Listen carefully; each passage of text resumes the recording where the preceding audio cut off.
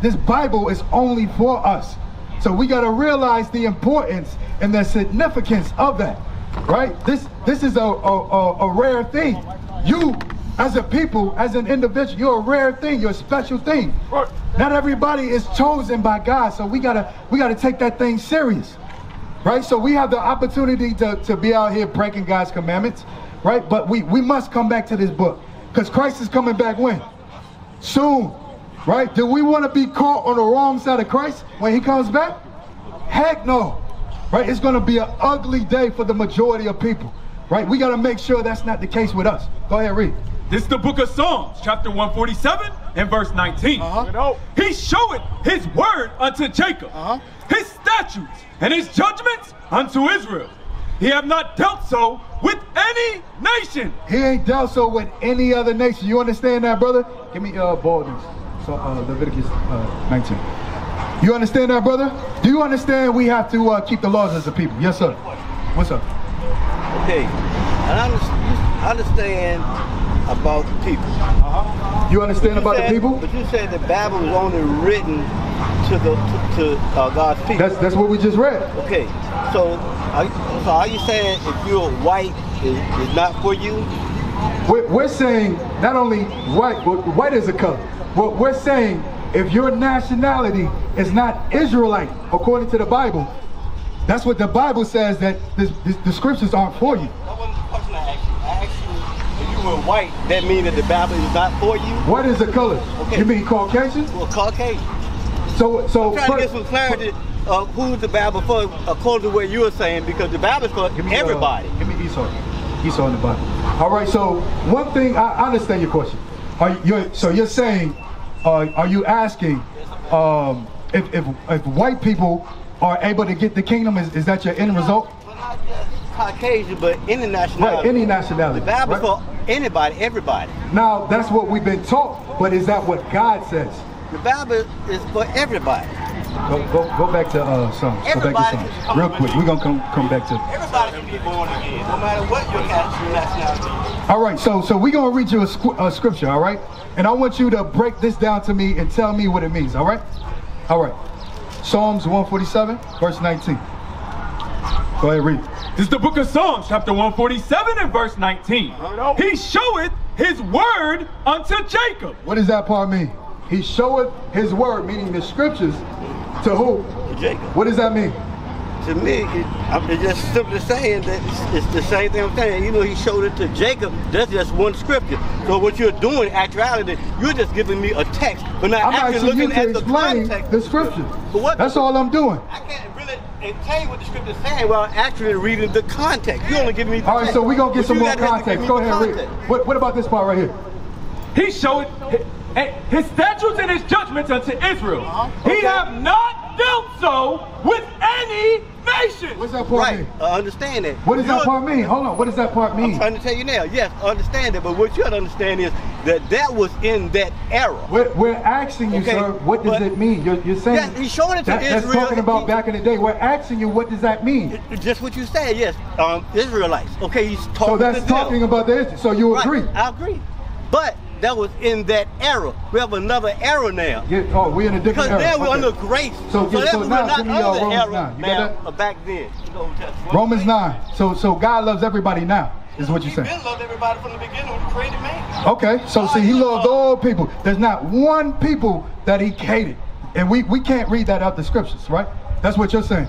God is love. Let's let the Bible talk. Let's see what God says about who he loves and who he hates. Go ahead, read. This is the book of Romans, chapter 9 and verse 13. As it is written, Jacob have I loved. Jacob have I loved. So God loves Jacob and his people, the Israelites. Read on.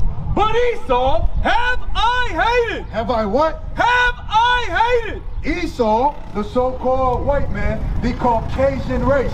He said he hates. Why? Right? So you said this is Romans. Why he hates him? That's a book in the New Testament. What does hate mean in the Romans Hebrew? Is a book in the New Testament. In the Hebrew though. What does hate mean? You're saying hate. What is the meaning of hate in Hebrew? It could not mean hate like I don't like you. Let's get what love is. What is hate in the Hebrew? Let's get what love is. Good question. What is hate then? Right? Because there's different definitions of the word hate. Right? So the contrast of hate is what? Love. Is love. So what is love according to the Bible? Love is, I guess, a great affection. A great affection? Right. Is that what the Bible says? It's not what it says. We're going to give you what the scripture calls love, and then we're going to get the contrast of that love and explain to you what hate is, all right? The book of 1 John, chapter 5 and verse 3. For this is the love of God. You hear that? So this is what love is, according to God. Not according to us. Not according to man, according to God. Read. That we keep his commandments. That we do what? That we keep his commandments. So this is what love is according to God. Us, the Israelites, keeping God's commandments. Do you agree with that? Okay, yes. Do you agree? So yes. Yes, I agree. But can't anybody keep his commandments? The commandments was not given to everyone. We just got that. Not brother. back in that We era. just got that for you. Right, but not in that Nothing era. has changed, brother. Yes, Give me it your has Malachi changed. 3. It has changed. What's that, 3 and 6? All other people outside of the Israelites can be saved. So let's get what God says about that. Because you're saying things have changed now. No, I'm not. Things have changed now, right? Yes, things have changed. Go ahead, read. This is the book of Malachi, chapter 3 and verse 6. For I am the Lord. I am the Lord. This is God speaking, right? Read on. I change not. I do what? I change not. You hear that? God says he don't change. Right. Right? So if from the beginning he chose to love a specific people, guess what? In the end, that same people is who he loves. That same people is who he hates, who he hated from the beginning. Now give me Isaiah.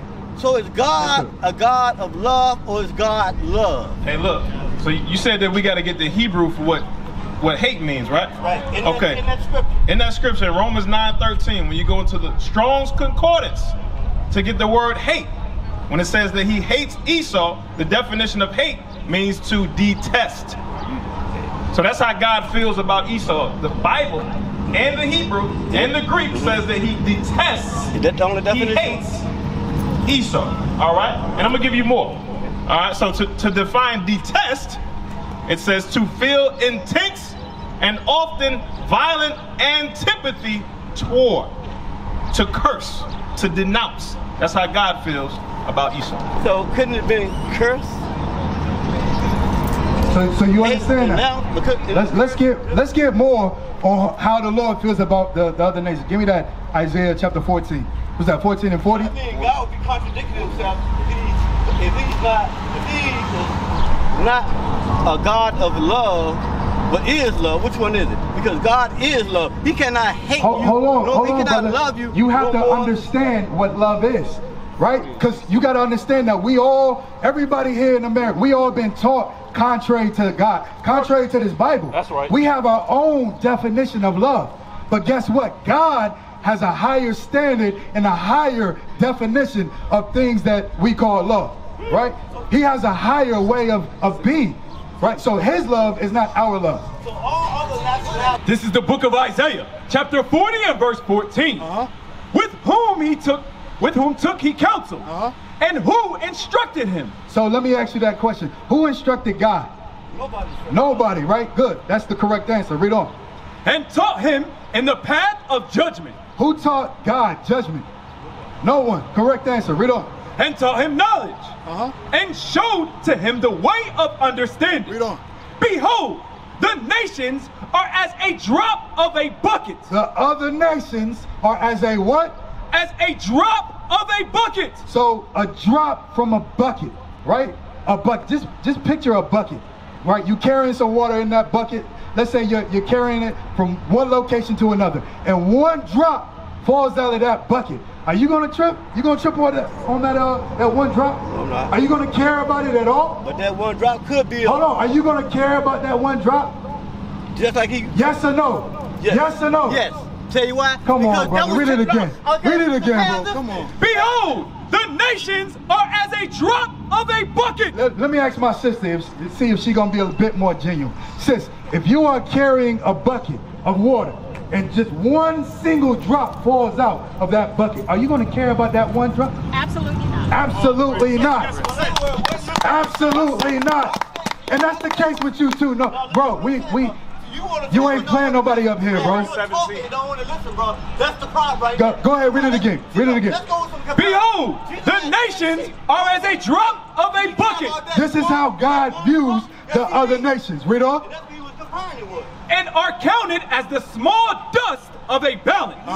Behold, he taketh up the isles as a very little thing. So the other nations, they mean everything to you. We're going to get how God feels about them. They mean everything to you. Read.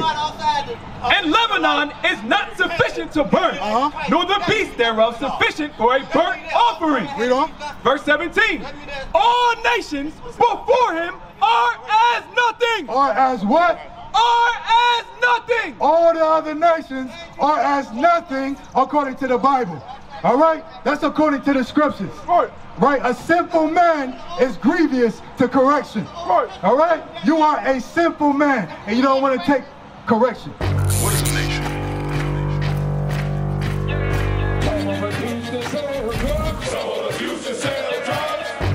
Nation is men leading by example.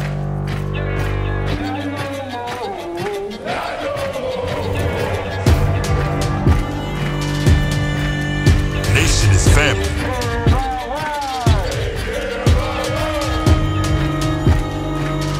Nation is community. Nation is children with role models.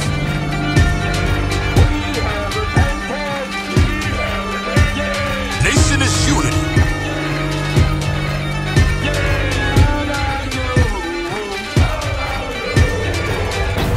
Nation is you. And finally, my brethren, be strong in the Lord.